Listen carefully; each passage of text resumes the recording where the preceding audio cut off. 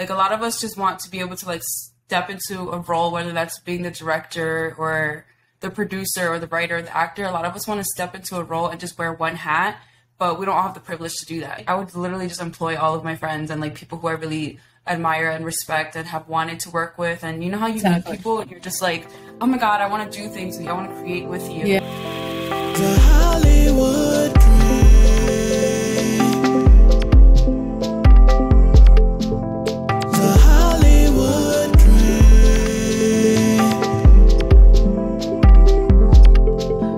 Hello and welcome to the Hollywood Dream Podcast, a podcast about the journey to reaching the Hollywood dream, whatever that might be to you. In today's episode, I'm chatting with Michelle Martinez.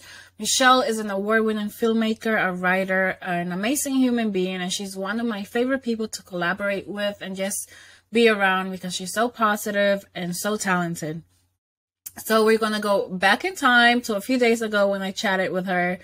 When I first did her intro, I forgot to press record on the mic. So what I had was just a video of me moving my mouth because there was no sound. So we're going to go back in time and talk to my dear friend, Michelle Martinez. Okay, it's recording. Okay, we're live. Hi, Michelle.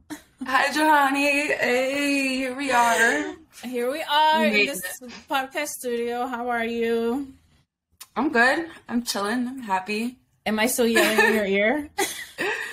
No. I just felt awkward, but it's all good. It's all good. So Michelle's one of my favorite people in the world.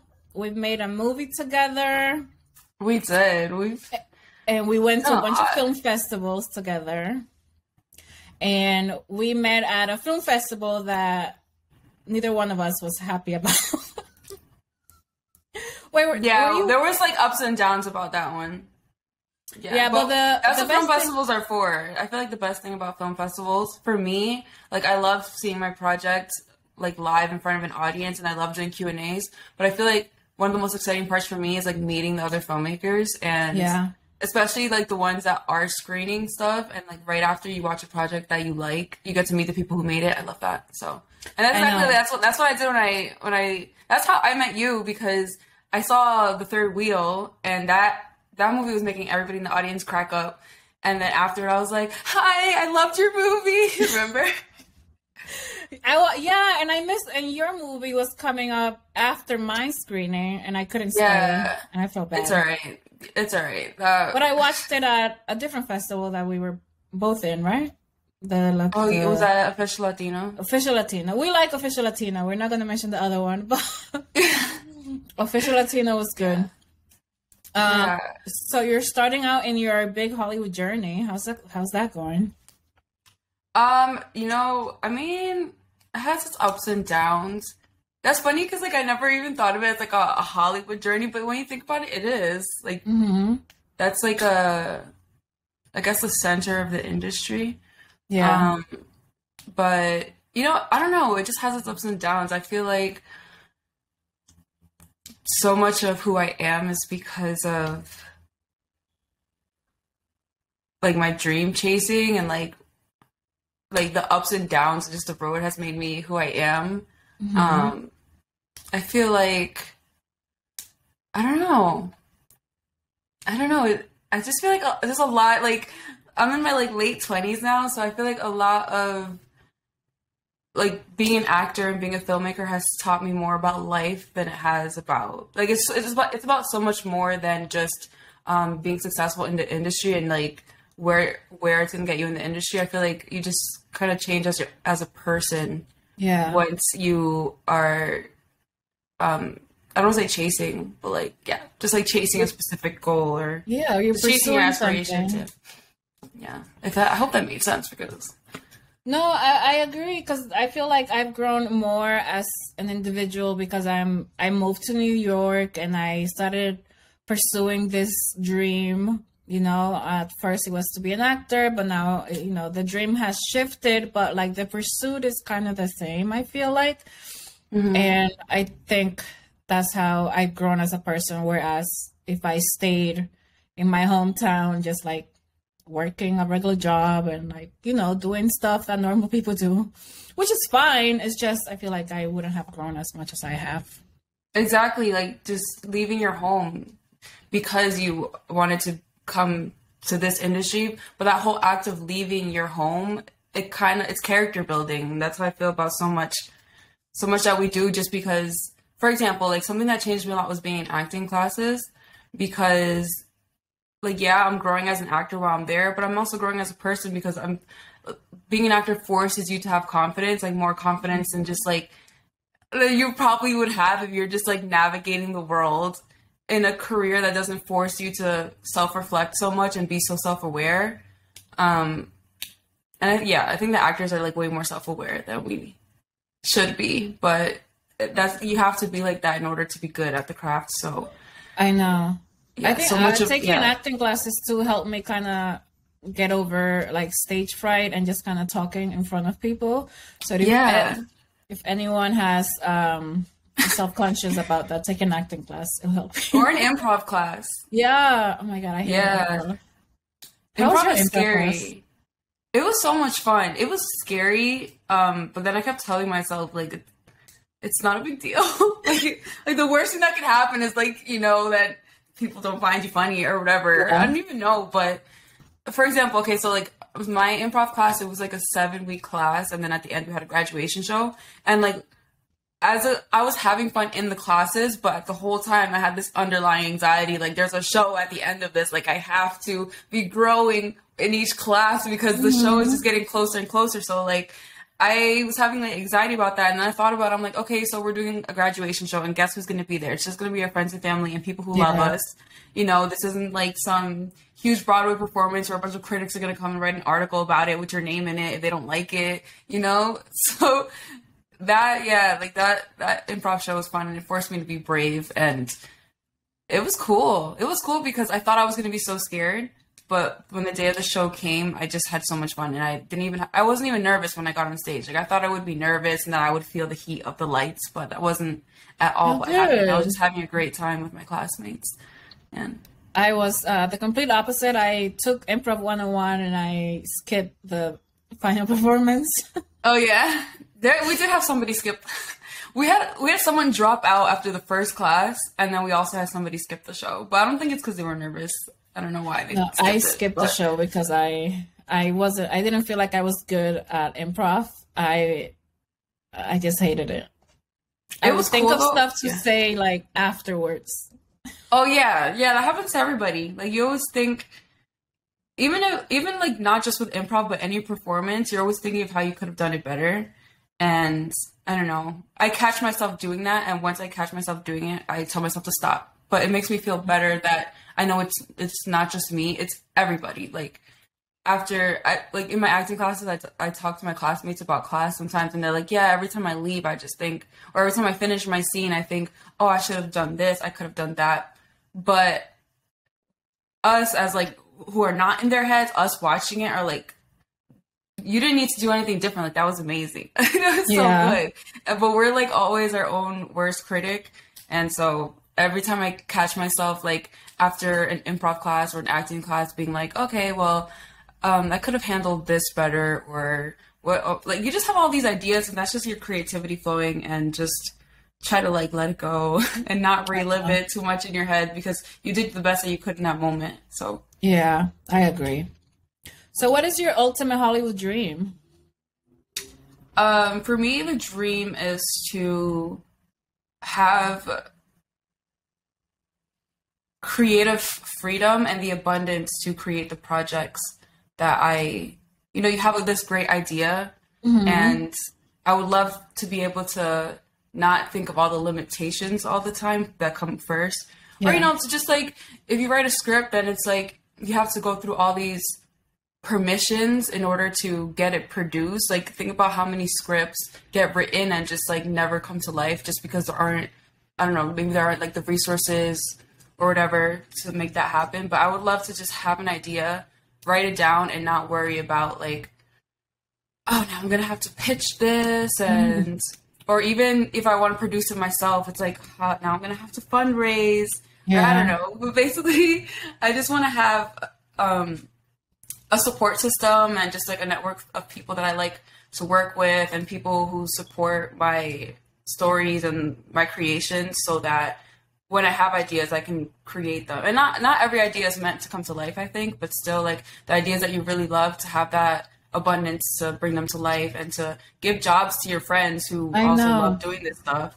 So that's a dream for me as a writer, as a director, and as an actor, just to be able to do the things that I love and not worry so much about money and all the obstacles that it will take to make them happen. I know. Which one are you first? Are you a director first? I feel like you've told me this before, but yeah, I get asked that. I feel like my answer changes sometimes. I think last year I was telling people, I just love acting more than anything, and now I'm writing again, and I'm like, I just love writing.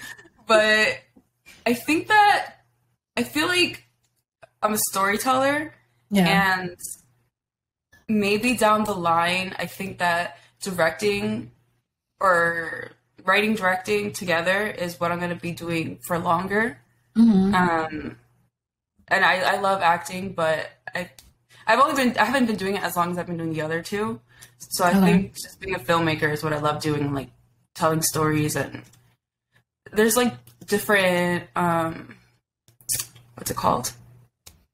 There's just different ways to tell a story. Like you can do like a documentary, you could do a short film, a feature, but either way, I think that's just something I'm always going to be doing, is making content, whether it's like short form or long form. I just love just having an idea and then seeing the final product, or just getting there to the final product. And I know, I'm the same way. Sometimes I like editing, sometimes I don't. I don't know. Editing is so hard. It's not hard, it's just like time consuming. Yeah, it can be really tedious. But sometimes I'm in the middle of an edit, and it's just so much power that you have and so much decision making. Because you edit your own films, right? Yeah, I've edited every single one of my films. You're like just a Hollywood studio in one person. I know, I'm just a studio in one. Like they have those one-woman shows. I'm just a one-woman production. That's what you need to be nowadays. You really do, honestly. It's kind of exhausting because all of us, especially people who love acting and being behind the camera, we want someone to write us a role that we can play. Mm-hmm. We don't want to have to write it ourselves. Like a lot of us just want to be able to like step into a role, whether that's being the director or the producer or the writer or the actor. A lot of us want to step into a role and just wear one hat, but we don't have the privilege to do that. So a lot of times, especially if you're just starting out, you're going to be the producer and the director and the PA and the editor and the writer and the costume department. You're just like, and costumes, you're everything. Crafty, you do everything. Yeah. You do everything, and then like that causes oversight sometimes. Like when you're on set, you just want to focus on directing, but you also have to be like, oh, what time is it? Make sure like lunch is coming for everybody. So it's a lot, but once you do that, you can do anything. Like, once you do low-budget filmmaking, you can do anything in the industry, I think. That is so true. And you just need to find someone that believes in you as much as you believe in yourself, which sometimes is hard to do. Yeah. So have you always wanted to be a director, writer? Is this something that you always wanted to pursue as a kid? Or what was that moment that made you be like, you know what, I'm going to make movies? I always liked, I think I started out writing, but I also had a camera when I was a kid, because you know how like every dad has like a camera that they record all the family memories on? So he passed it down to me when I was like 8 or 9 years old. And I always used to like typing stories on Microsoft Word. I would just open a document and like type stories, and my sister would read them. So that was a cool little system we had. I was the writer, she was the reader. And at the same time, I always liked video stuff. So I think throughout time, both of them just kind of combined, and I ended up being like a filmmaker. I don't know if you can even call me that at the time, because I was like, I don't know, like a kid. Mm-hmm. But a lot of stuff was self-taught. Like I figured out how to edit on Windows Movie Maker just by playing around on it. I figured out how to like slice video and then I also took some courses in high school that helped me become a better editor, because that's where I learned how to use like Final Cut 7, I think it was. And I really loved that class. It was called Cast, and we had a film festival every year, and it was like my favorite event of the year. Like other people, you know, they have like their sports tournaments and stuff. For me, I was just all year looking forward to the film festival. That's so cool. I was acting also in high school. Thank you. I was acting in high school, but not as much. So you know those like commercials at the time? They were like, "Oh, do you want to be the next Selena Gomez? Blah blah blah. You can audition for Disney." I was interested in acting, but I had no idea how to get it. Like I didn't know that like normal everyday people could start acting and become actors. I thought like actors just spawned on this earth, and you either like were someone that was on TV and acting, or you weren't. But I heard this commercial on TV, and I was like, wait a minute, I can be an actor, like I from here, but whatever. So I had inquired, like I went to some lecture. I don't even know what it was called, but it was a scam. I think a lot of us actors start out falling for a scam, but it was basically just like they got a bunch of like people and their children, and were trying to sell them like this expensive course and saying that they would get connections and all this stuff from it, but it wasn't. It was like really sketchy and weird. But from there, I found legitimate acting classes, and I did some acting when I was in high school, and I was auditioning for stuff, but I wasn't really in the right headspace to be an actor. I really just had no idea what I was doing, but at the same time I was having fun, but at the same time it was all really scary and different, and I had no idea what I was doing. And I didn't have any guidance because I didn't know anybody at all who does auditions or any type of acting experience. I don't even think I went to like one school play in my entire life, and I didn't think that was anything I was capable of doing. I just thought some people were just born with it. It didn't like really click for me that that's a skill you can learn. So even when I was in my acting classes when I was a teenager, I wasn't good, and other kids in the class were good. So I was like, oh, this just isn't for me. I'm just not good at this. But I booked my first role when I was 15. I'm talking a lot. I booked my first role. Keep talking. It's kind of like a long story because everything kind of like intertwined to me ending up in film school. Yeah. So I booked my first role when I was 15. I was on a professional set for the first time. It was like a new media series. I never saw the finished product, but I had one line. I was like the role of student. I just had one line, but I was on set, and I'm like, oh my God, like this is real. Like people do this, and like this is real. Like you can work on set. And I'm like, this is a real workplace. I'm going to work here. At the time, I wasn't really thinking of being like an actor. I was just thinking like all these people have jobs. Like I could work here. I can work on set. I like this energy. I like this atmosphere. So I went. That's how I ended up in film school. Okay. And film school is when I really started to call myself a filmmaker. And that's basically the story of how I ended up being a filmmaker, and then I went back to acting a couple years after that. And were your parents okay with the idea of you like going to film school instead of taking the traditional road? Because I know like we're both Dominicans, and our the Dominican, at least for me, that Hollywood's not something that's like reachable, and your parents always want you to be like an architect or a lawyer or a doctor or something that you can actually get a job on.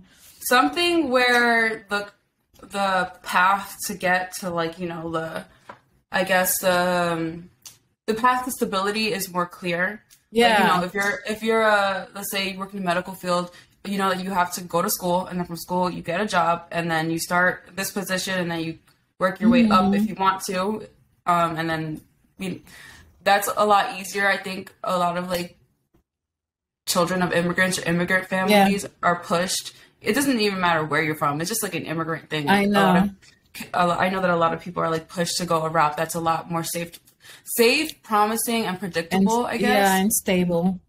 Yeah, but luckily my parents are always really supportive, and like, oh, good. Even though they didn't know anything about the industry, my dad is very much a follow your dreams type of person. Aww, and I know, I feel really lucky. I feel really lucky because I meet, like, sometimes, like, I talk to friends who are also artists, and their parents, they don't support them at all, or they don't, because they don't understand what they're doing, they don't really support it or don't agree with it, or they just think that it's like a phase or a hobby.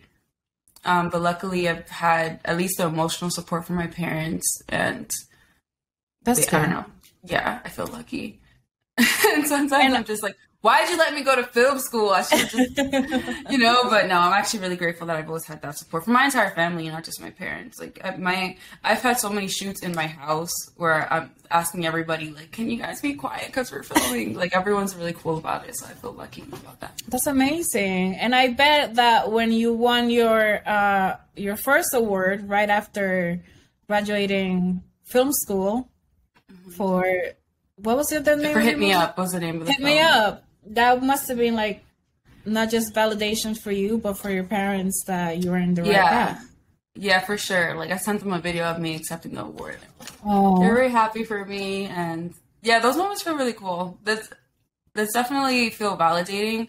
Now I'm in this place where I'm trying to keep going without that validation. Yeah, because I feel like I got the validation like really quick. As soon as I finished with school, I was kind of being rewarded for stuff, and things have since slowed down, especially because of the we have a whole pandemic which like shut down the world for a second, and I tried to just keep the same energy of like creating this because I love it, and I don't need like, an award or even people to like, I don't need a thumbs up from anybody. Just do it because you like it, and that's it. And exactly. Do you feel like going to film school was worth it, or now that you've been at it for a while, you feel like I didn't have to go to film school?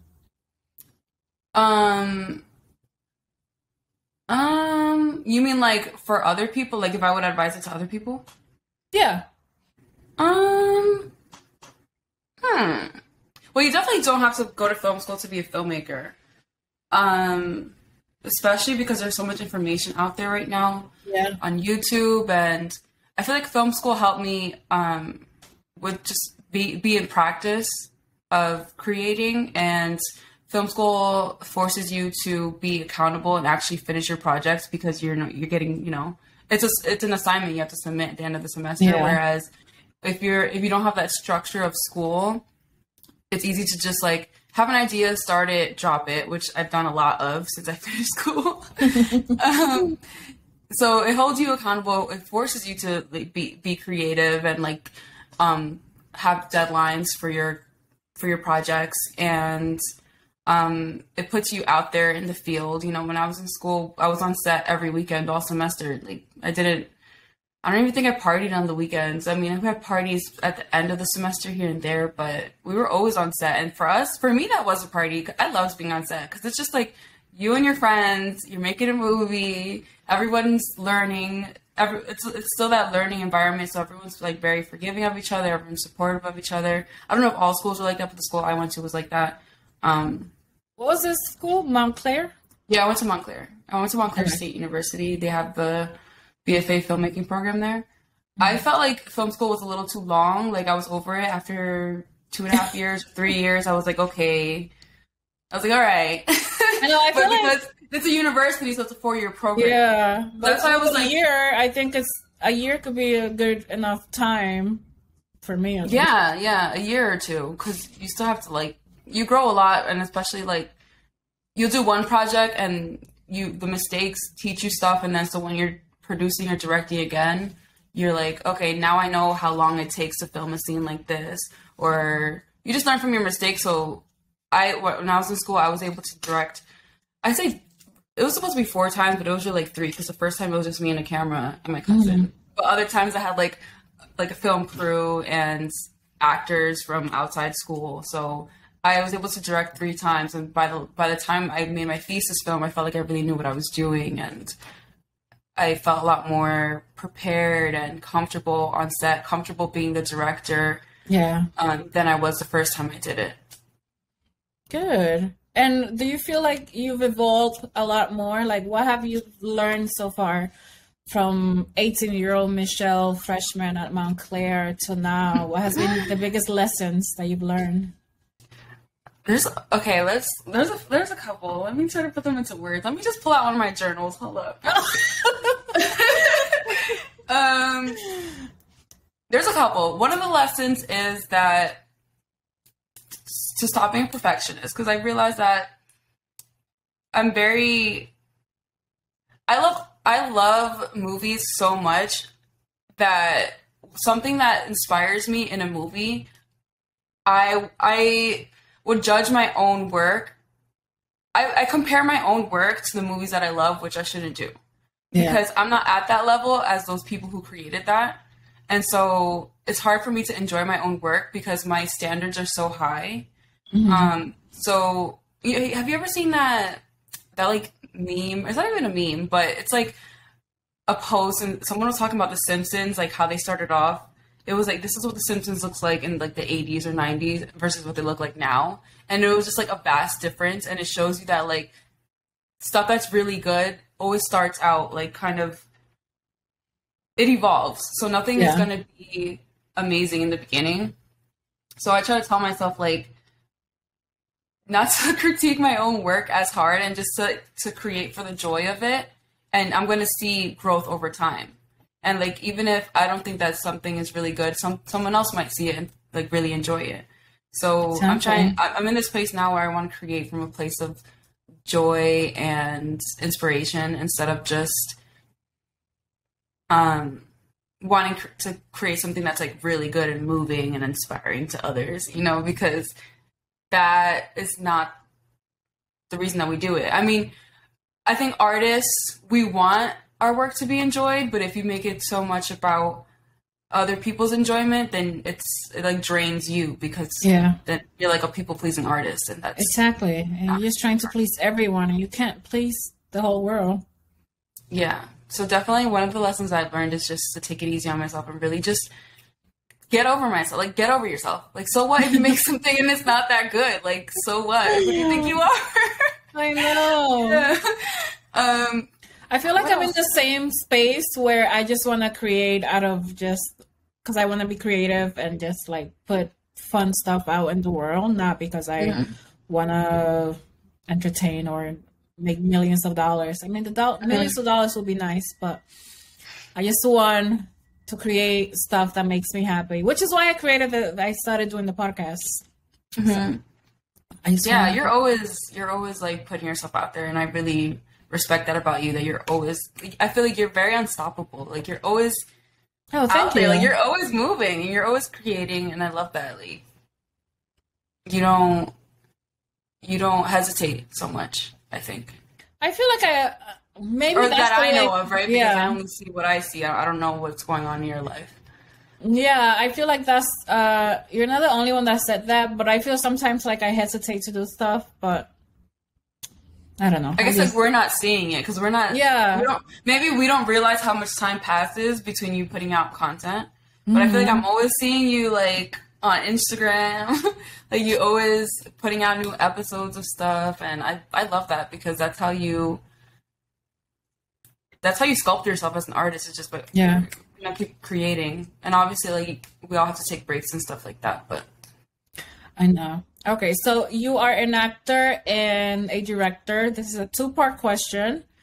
As an actor, what type of work do you want to do? Like, what type of movies do you want to do? And as a writer-director, what type of work do you want to create? I have so many different fascinations that I don't think there's a specific genre that I want to stick to. Because when I was in school, I made like a comedy film, and I'm like, well, I'm a funny person now. I'm just like, but then after that, I made like a drama, and then I realized that I like both, and I don't like one more than the other. As an actor, I would love to be on a sci-fi fantasy set where I just would love to do something otherworldly where like my character gets dressed up in something I would never wear as Michelle. Like Game of Thrones. Like Game of Thrones, exactly. I love like stuff like that. Game of Thrones, Harry Potter, like things like that, like otherworldly things that they just take you to another place, and it's like there's only so many times in life that you get to do something like that. I mean, like you can do it by like cosplaying or something, but I also like immersing myself like into characters. So I would love to do something sci-fi fantasy related as an actor. And as a writer-director, to be honest, it's whatever's inspiring me at the time. I think I would love to do a comedy just because they're so fun. Like when you're on set and like everyone's holding in their laughter while you're rolling, and then the second you like yell cut, everybody's cracking up. Like those make such good memories. And what else? I like really big stories. I don't know. Like, you know how, let me think of an example. I would just love to create maybe like a sci-fi fantasy world if we want to go back to that genre, but just like with more people of color in it, and just tell different stories than what we're used to seeing. And like I would love to shoot a film on an island, or a film that takes place kind of multiculturally, where you have like a character who like us, like we're just here, we live in New York, but then we also have so much history in this other place. So maybe like a character going back home and like visiting their roots, and throw some sci-fi in there. The family has magic or something. Yeah, I would love to create something like that, or anything where just, I don't know, that celebrates life and celebrates just a mix of different cultures. And yeah. I love that. And what has been the best advice you've received so far? I remember one time when I was in school, we actually had a guest visitor, and oh my gosh, I'm blanking out on his name, but he's the guy who wrote Precious, the movie. Oh, the screenwriter of Precious. And he like had won an Oscar and everything, so it was kind of like a big deal when he came to our campus, because we usually don't have people like that come to visit us at my school.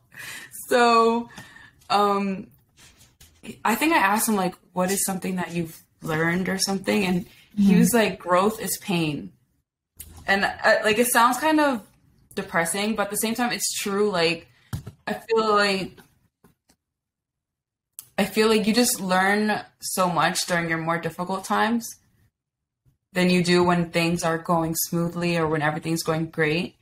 And I don't know if that's exactly what he meant, but I was like, I really feel that what he's saying, because it's the harder times that bring out these beautiful parts of you. Yeah. Like they make you more empathetic, they make you stronger, they make you wiser.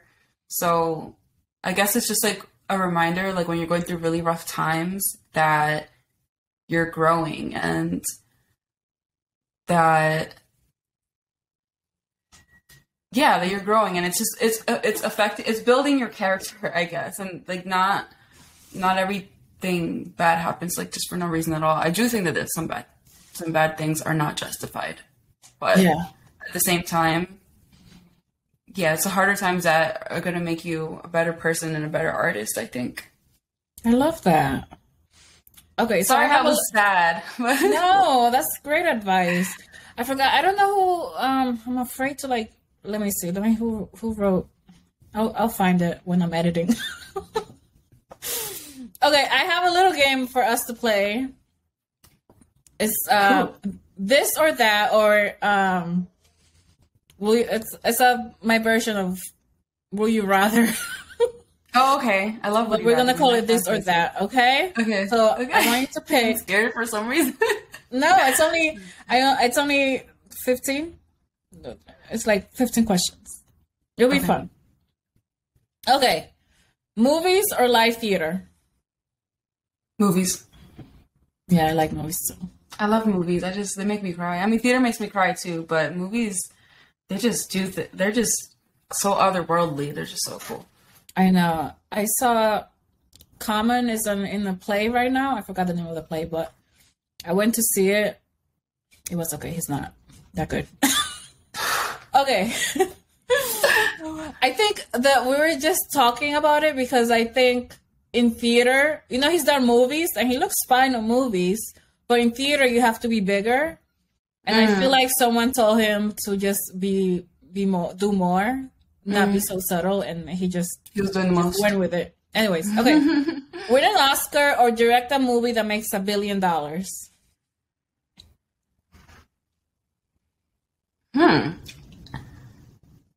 I mean, damn. I could do a lot with $1 billion. Well, no, the movie makes $1 billion, and I guess maybe if you're the director producer, you get a cut from that or win the Oscar.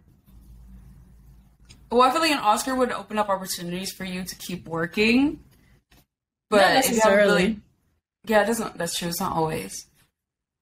Oh, I think I'm gonna go with the $1 billion. I'll eat Yeah, some me too. cocktail shrimp. Oh, I'll make another movie. Exactly. All right. So do nudity or gain 100 pounds for a role. I'll do nudity. Really? Yeah. I'll gain the weight. Yeah, but I feel like if you gain 100, I feel like if I were to gain 100 pounds, it wouldn't be in a healthy way. Yeah. And I like feeling I like when my body feels very free. Mm-hmm. I like to feel like I could do a cartwheel. I can't do a cartwheel, but I like to feel like I could. Yeah. I get it. And also, it's just like, I'm gonna die. Like, like, it's just the body. Yeah. I'm actually very, I'm shy, kind of. Like, I feel like I'm more on the modest side. Like, I'm actually not somebody, I'm not super comfortable, like, being naked, or, like, I don't even like bikinis that are too showy. Mm-hmm. But if it was appropriate for the scene, I'll do it. I get it. I'll wait. I'll gain the weight and to just have the studio pay for me to lose it later. That's so funny. All right. Will you move to LA or you're making it in New York? Would I move to LA or make it in New York? I don't want to be in the same place for the rest of my life, but I like New York better, I think. So I'm gonna pick New York. Even Same. though LA's so sunny, but I like New York. I know. New York has all the 4 seasons. LA only has 1 season. That's true. And I love autumn. Yeah, I know. Autumn and spring are my favorite. Okay, so will you direct a sex scene or in a film or be in a sex scene? I'll do either. I already did the first one. Oh, you have? Yeah, but they weren't like naked. Yeah, for one of my student films, but like it wasn't actually. You know what? Maybe I can't say that I did because it wasn't really like a full sex scene. It was kind of just like the lead up to like the actors. Okay. Yeah, it was like a scene where they were like both drunk and like they were like about to hook up, but it wasn't an actual thing. I guess I'll direct it. I feel like I'll be good at directing that because I'm very romantic. Okay. All right, I think I know what you're gonna say for this one. Well, get 20 millions to be in a movie, or get 20 millions to make the movie you've always wanted to make, like your baby. Oh damn! To make it. To make it, yeah. Even though isn't it like 20 million? Like, isn't that considered low budget these days? Because yeah, I know it is. It's like an indie. An indie is 20 million. It just makes me think of like if I had $20 million to make a movie, I would literally just employ all of my friends and like people who I really admire and respect and have wanted to work with. And you know how you meet people and you're just like, oh my god, I want to do things with you. I want to create with you. Yeah. And I want to see you thriving too. So I'm just imagining all my favorite people like working together and like we're all out here.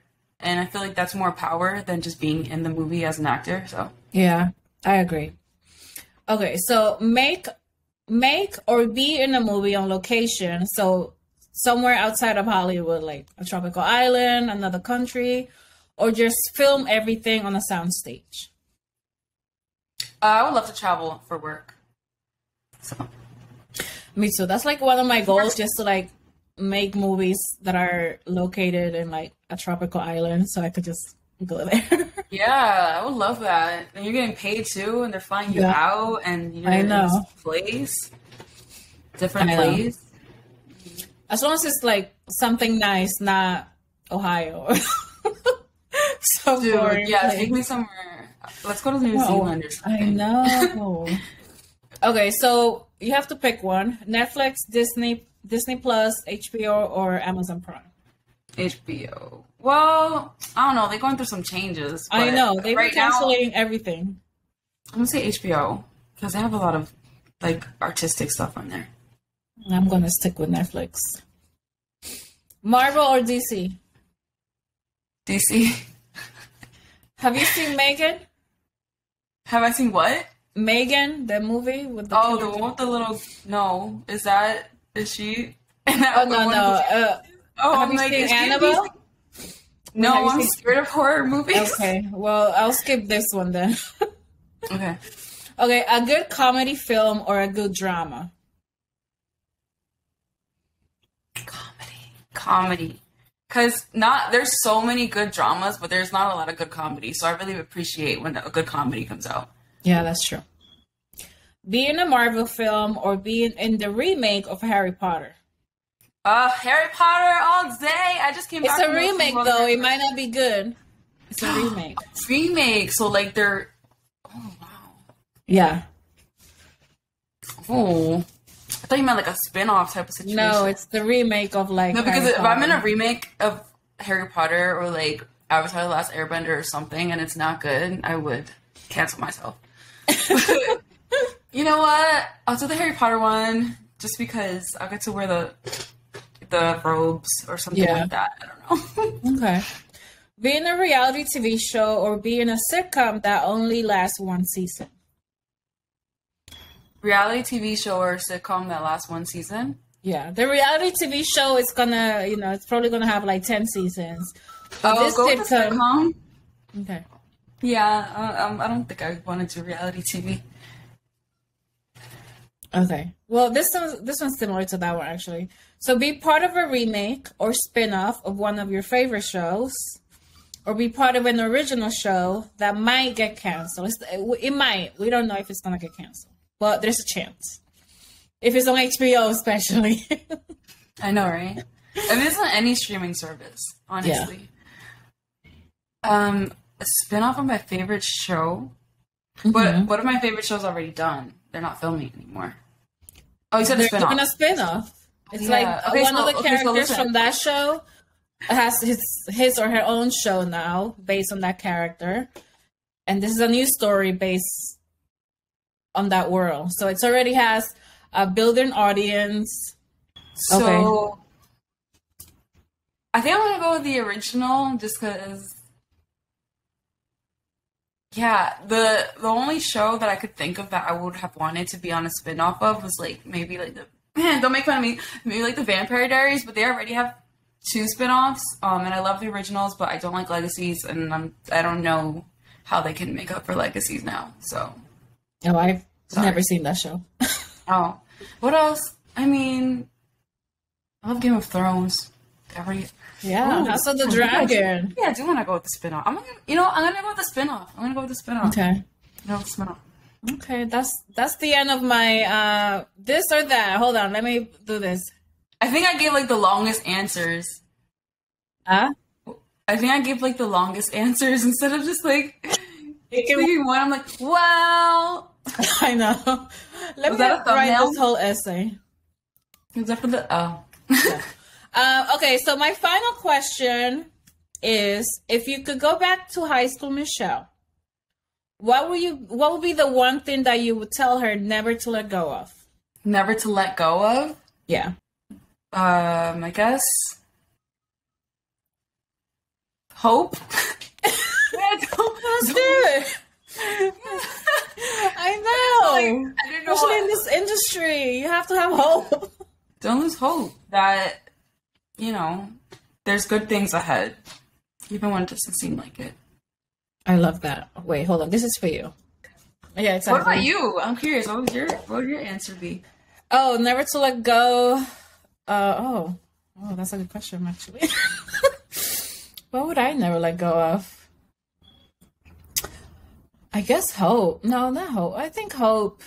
Maybe hope is the problem, honestly. I know. It's because we're like holding on to hope. No, I feel holding on to these dreams for dear life.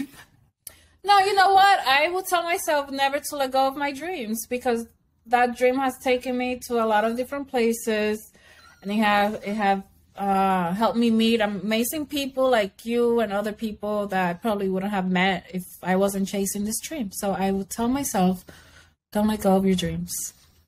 Aww, that's so nice. That's it.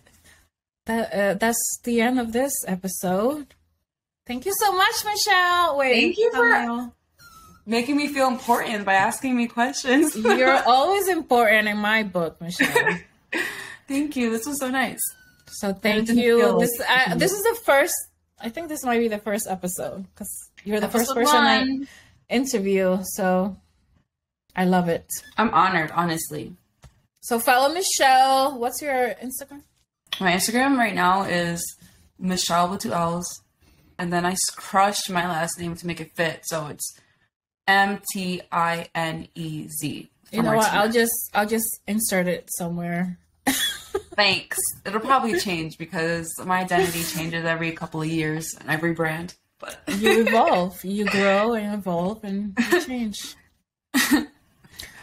So thank you so much, Michelle. I love you so much, and I'm so excited for your journey. And I hope that in a year we're gonna do it again. You've seen that interview on Vogue with Billie Eilish? They do the same interview every year.